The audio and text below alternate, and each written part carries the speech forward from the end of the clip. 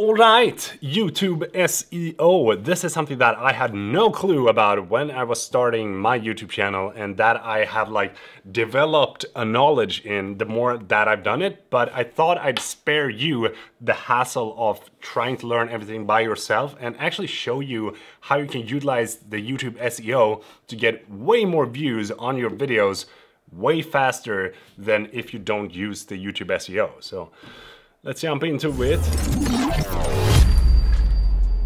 I really like making these videos every once in a while, like where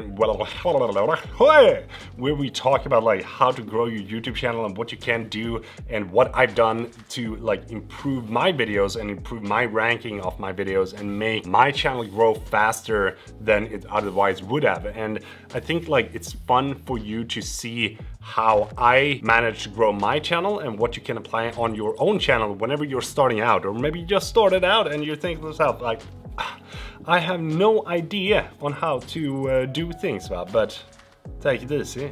I'm here, I'm gonna help you. SEO stands for Search Engine Optimization. Search engine optimization. And the reason why I want to bring this up as a topic is because it's one of the absolute most important things when it comes to your YouTube videos and reaching a bigger audience when you're posting your videos. Because the first couple of videos that I uploaded here onto my channel was not considering SEO at all. So the way that I did it when I uploaded my first couple of videos was that I wrote PLV and then dash title of the video and then just like wrote something in the description that I thought was relevant to the video and then posted the video. But what I didn't think of was that no one is going to search for PLV. Like PLV stands for PL Vlog, which is Peter Lindgren Vlog, and there's not gonna be anyone that is going to search for that unless they actually follow my channel. But in the beginning, I didn't have any subscribers, and there was certainly no one that would search for PLV. Like that is for sure. And I think that the SEO was something that I didn't think about for like 1.5 years. And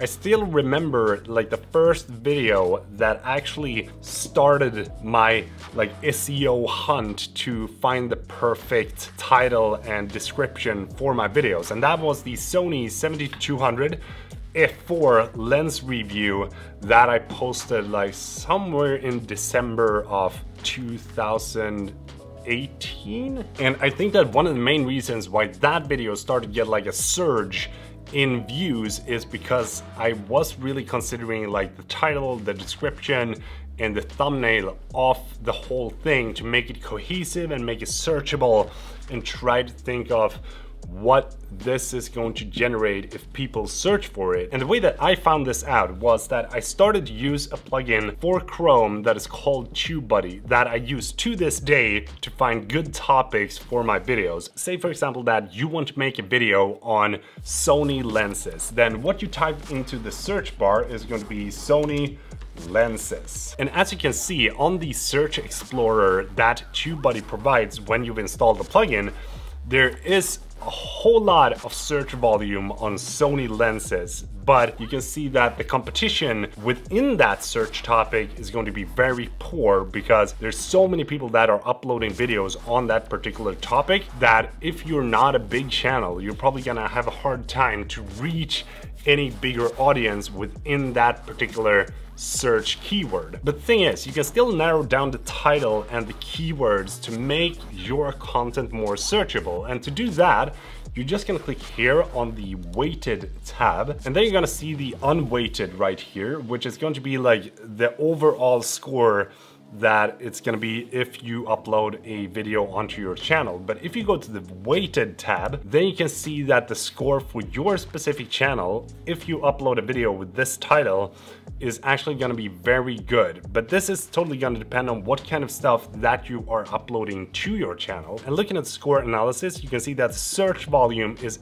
extremely high, and they have the competition towards your channel and all the other channels that are out there. And then you also have the optimization strength, which is basically how well optimized the all other videos are on that particular search keyword that you entered. So if I were to narrow down my search result, I would probably try to find something like Sony lenses for the particular use that you're gonna use the lenses for, or that you want to talk about lenses. Say for example that you're going to talk about portrait lenses, then you might want to like dive deeper into like Sony lenses for wedding photography. Or if you're gonna talk about like how to make money on social media, then you can narrow down like how to make money on social media in 2020 using Instagram and Twitter, because then you narrow down the search to a much more narrower search word than what you originally started out with. And when you're posting your videos as a smaller channel or as a growing YouTube channel, one of the most important things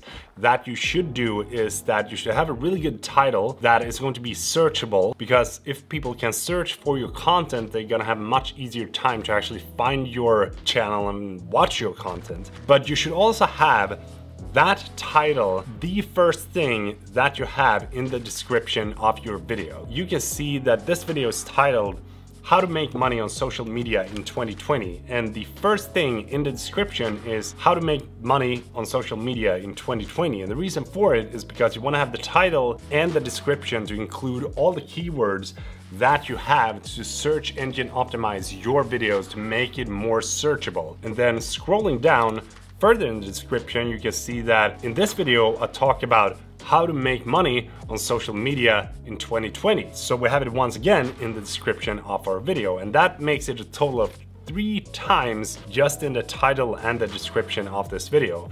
And looking at the name of the file that I uploaded, it's also how to make money on social media, but not 2020. But this is something that you should also consider before you're uploading it to YouTube, because the MP4 file is also something that YouTube takes into consideration when it's searching for the content that is uploaded for YouTube and trying to provide like the right videos to the audience that is searching for that particular topic. And looking at the thumbnail, I also named that how to make money on social media, to be able to like make this as searchable as possible. And this is something that I do to all my videos to make sure that I search engine optimize all my videos as good as I can within the particular topic that I upload.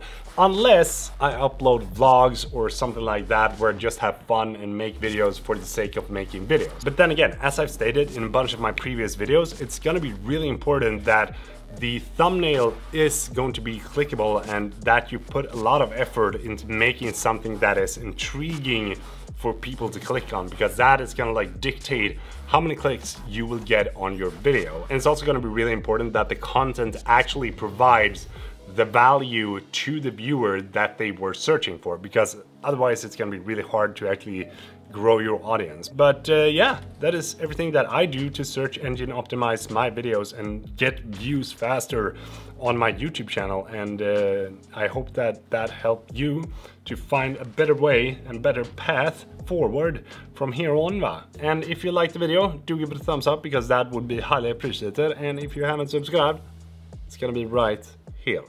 But yeah, thanks so much for watching, and Peter from Sweden is saying goodbye once again.